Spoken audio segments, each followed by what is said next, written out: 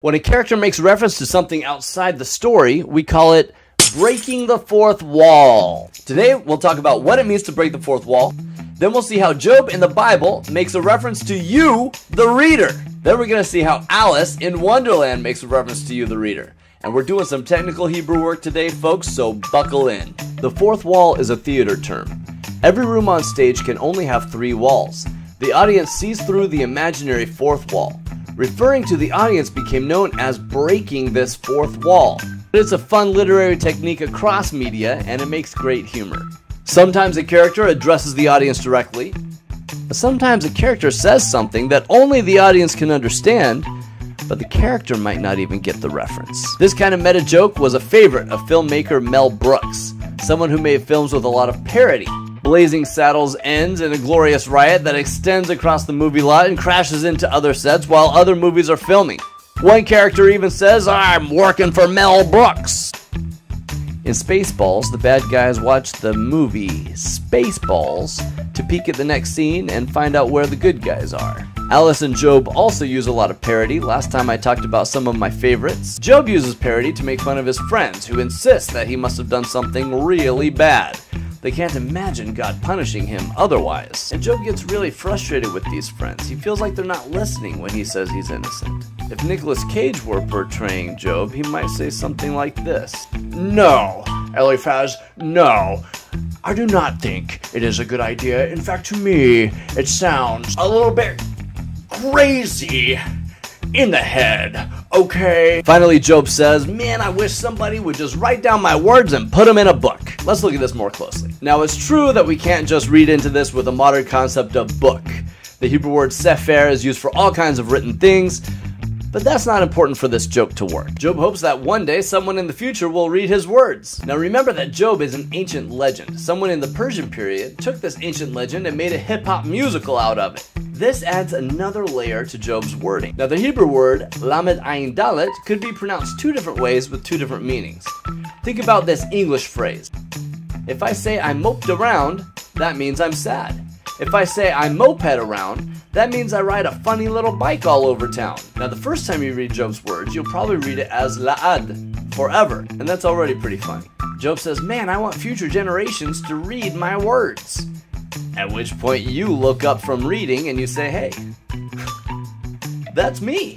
Now, lots of commentators throughout history have said that these words make them feel like part of the story. But you might go back and reread it, this time with the pronunciation la'ed, which means as a witness. This is how it appears in the ancient Greek Theodotian translation. Job's saying, "Someone's got to write the book of Job so everyone in the future can see how badly I'm being treated." Then on a second reading, Job says, "Someone needs to write down my words as an official legal witness." Nothing to do with a literary work. Then there's his over-the-top exaggeration of all the chiseling tools. Medieval commentator Berechiah points this out. It's not enough that his words are written. They need to be engraved in a book with an iron stylus and then filled with lead and then scratched into a rock that will last forever. Now, a Persian inscription still stands like this in Iran. It's called the Bisitun inscription, and it's pretty special. On this inscription, Persian King Darius the Great talks about his victories in a bunch of languages with lead, iron, and stone. A lot of scholars suggest that Job may be doing another fourth wall break by referencing this inscription. It would be like Hamilton in the musical describing a statue of a woman with a torch and a book, even though the musical takes place 100 years before the Statue of Liberty was built. This kind of inscription is obviously a big project. Something that will last forever. Definitely out of Job's budget now that his cows are dead. On top of all of this, scholar Ed Greenstein adds that there's a pun between the Hebrew root sapar, which means book or written message, and the Akkadian root saparu, which means bronze. So maybe Job said, "And you know what? Write it in bronze too." Let's sum up, because there's a lot going on here. Job is talking about people in the future reading his words, with wordplay between forever and witness, Job's exaggerated description of his words being immortalized, a pun with sapar, which means book or bronze, a reference to an inscription in Job's reader's day, all in just 4 lines of poetry.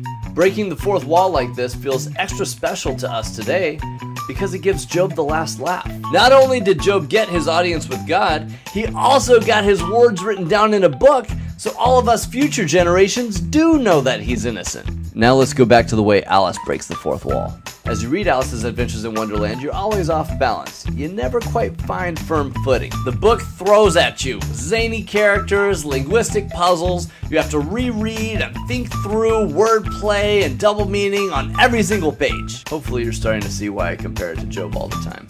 By the time you come to the third act, you don't know what to expect. And the Duchess is suspiciously kind. The first time Alice met her, she was loud and overbearing and obnoxious and intimidating. But now the super kind Duchess is off-putting. You clearly can't trust her. And now she has a moral lesson for every piece of nonsense in Wonderland. And the moral of that is, be what you would seem to be. Or, if you'd like it put more simply, never imagine yourself not to be otherwise than what it might appear to others, that what you were or might have been was not otherwise than what you had been would have appeared to them to be otherwise.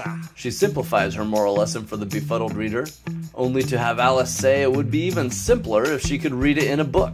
The joke here is on you, dear reader. Please, take all the time you need to pause the video and make sense of the Duchess's moral lesson, and then please explain it to the rest of us in the comments. Now the reader feels even more lost. You can reread it as many times as you want. You're not going to figure that out. Breaking the fourth wall is a way for authors to get your attention and demonstrate some self-awareness. It can also ease the tension when the book gets a little too serious. Job's debates with his friends and Alice's debates with Wonderland characters, they can be exhausting for a reader. They're full of wordplay, double meaning. By breaking the fourth wall, Alice and Job are telling you it's okay, but try and keep up. By breaking the fourth wall, Alice and Job make you part of their story. And they hope it puts a smile on your face when you're feeling overwhelmed. So tell me in the comments, what's your favorite fourth wall break of all time? Or maybe what's your fourth favorite fourth wall break of all time? Thank you so much for watching Bible and Culture. I'm Dr. Armstrong. Please like and subscribe.